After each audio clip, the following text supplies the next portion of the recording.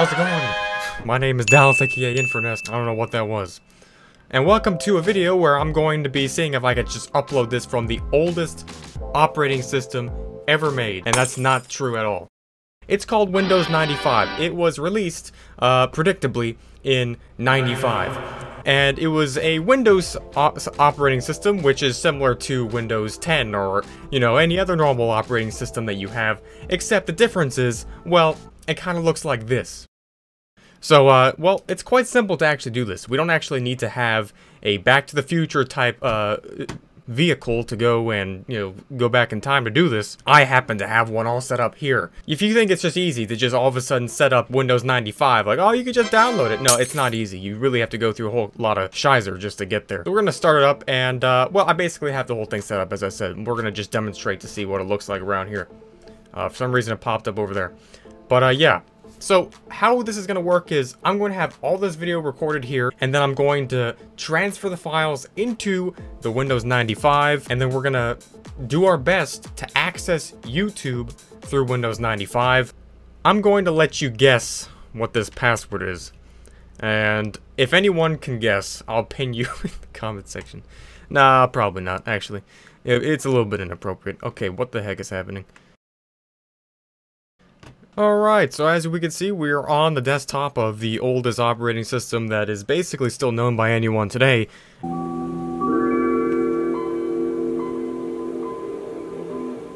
And, yeah, it's looking real fresh. Not much to do here, except maybe play tic-tac-toe with myself. It's pretty much everything that you'd ever expect. Now, specifically, of course, we can't just use basic Windows 95 because, well, it's very not compatible with the internet that we see today. So I had to download a few programs in order to make it work, in order to make it so that some of the newer fonts could actually be able to be loaded into the internet. Now, speaking about the internet, it's time to go back in time and install Get Connected. Welcome to Internet. This is a brand new technology. We know it's gonna knock your socks off. But here's some examples of websites that might actually end up working. Like for example, Google.com might work if we go there. And, well, what do you know? We have Google.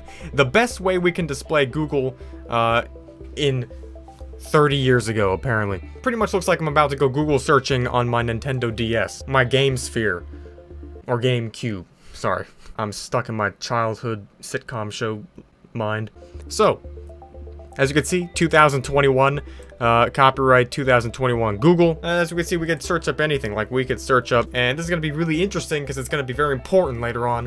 What we're going to do is basically try to transfer a simple video file from my main computer into here, and then upload it to YouTube. The only two websites we're going to need for that is just YouTube and then some kind of uploading service. So as you can see, I have the results for my my stuff in very high quality stuff. We can actually go to Dropbox.com and here we go. There we have it. Dropbox. Now all we need to do is just switch quickly over to my main computer and transfer this video. Now, I was working on this one specific video for quite a while, and I think it's kind of interesting. It's, well, without any better way of saying it, pretty thick. I guess you could say this is some form of a test. I would just email this to myself. Like, we can go to new message through mail and stuff like that. But it doesn't really do it. It turns out that downloading the file straight from the internet through Dropbox is actually quite simple. All you had to do is just create a download folder and pretty much just teach the computer how to download things using another plugin, which was a better file browser. Just like that, I could actually access the file, which was created on Windows 10, now being able to be played on Windows 95. I guess you could say this is some form of a test. Now, of course, as we know, YouTube has a way of automatically... So maybe it's not exactly the definition of caught in 4K, even though the video actually is 8K. This very well might be the first 8K video that's ever been played on Windows 95 ever. It's only 8K in like one direction though, of course. I also decided to try to transfer another special video file onto this ancient computer just for the sake of seeing if it would work. For some reason, it ended up being kind of hard to see because of the resolution, so if you are far away from your screen, maybe just come a little bit closer and just take a better look at it for yourself.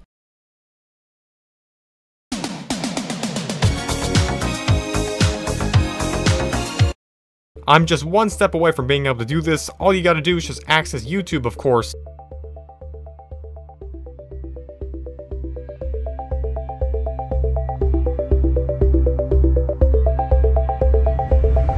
No one watching this video is even probably as old as what I'm looking at right now. Turns out you can't just use Internet Explorer 30 years ago in order to access YouTube. What's a web page? Something ducks walk on? Ha ha, very funny. You need to use a whole nother cutting edge browser. This was basically like the Google Chrome of this generation. Now, of course, we can go to things like YouTube using this, and surprisingly enough, as you can tell, it works pretty well. YouTube.com works. I hope. Is it gonna actually load? It's looking like it's having some trouble, but it's doing something. So it looks like we have the basic layout of YouTube going here. It's as good as it's going to get, in my opinion. So it says that this browser will soon not be supported. What they mean by soon is, I guess, the same thing that when you say, I'll talk to you tomorrow to your friend on Xbox Live. It looks like we can actually upload a video here. The only problem which makes this very slow is the fact that YouTube Studio doesn't actually have the same amount of security features, and therefore it takes a longer amount of time. So, immediately we have an error. Improve your experience. You're using a browser that's not correct. Alright, well, we're just gonna skip straight to the YouTube Studio anyways, because I don't give a frick.